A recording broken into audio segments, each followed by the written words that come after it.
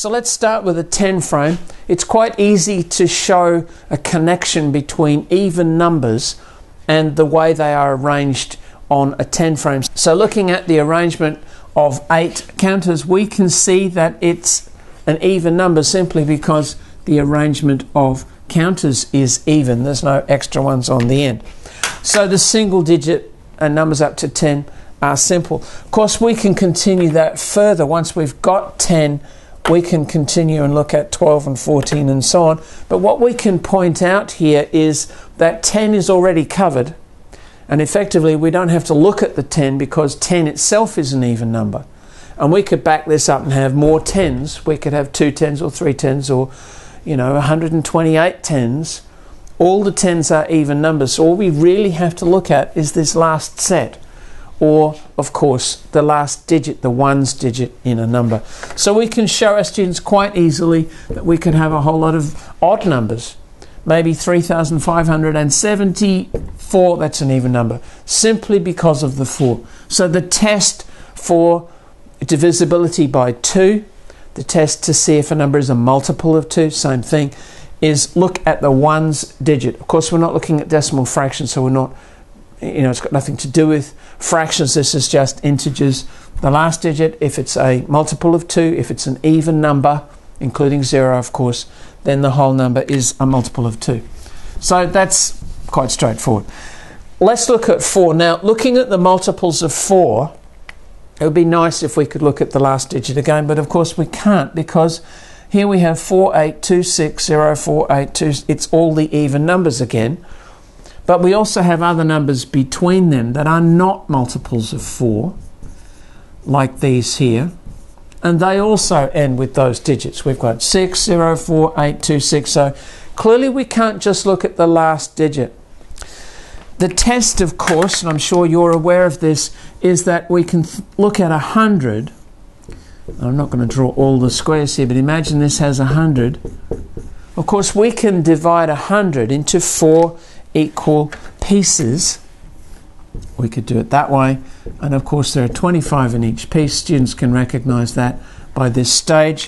And so 100 itself is a multiple of 4. So much like multiples of 2, where we only have to test the ones digit, in multiples of 4, we only have to test the last 2 digits, the 10s and the 1s. So again, if we have, let's put some columns here.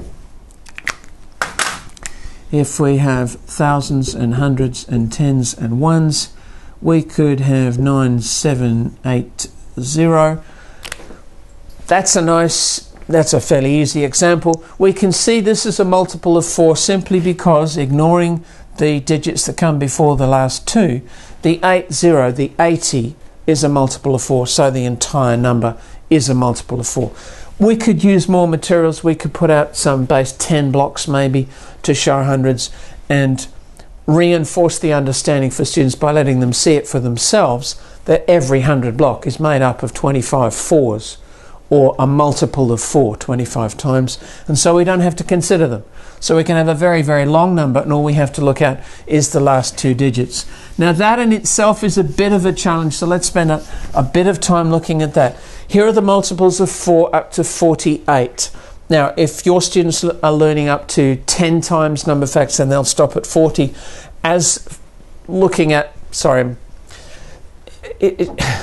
considering the numbers that the students have learned in their number facts, they should be familiar with multiples of 4 up to 40 or 48, depending on whether you go to 10 times or 12 times when you teach it.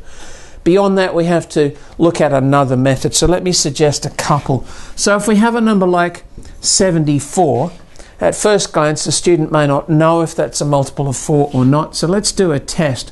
The first strategy here is to simply divide by 4.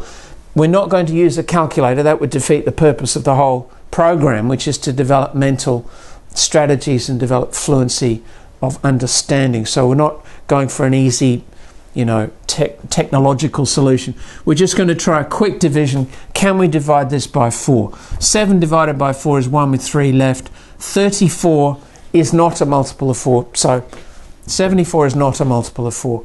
An alternative, let's take a different number. So I'll go for 62.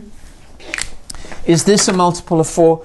Let's try halving it twice, because if we double a number twice, we're multiplying it by 4. We should be able to reverse the process. Divide that by 2 or take half of it, it's 31. Can we get half of 31 as a whole number? No, we can't. So that's not a multiple of 4 either. Let's take one that is a multiple of 4. Let's say 64. Halve that, we get 32. Halve that, we get 16. That's an even number. We could halve it twice, and so 64 must be a multiple of 4. So that's the strategy. It is more advanced. It's for older students who've learned their number facts, but I'm pretty sure they're going to enjoy this. It's a fairly simple way of testing for divisibility by 2 or 4.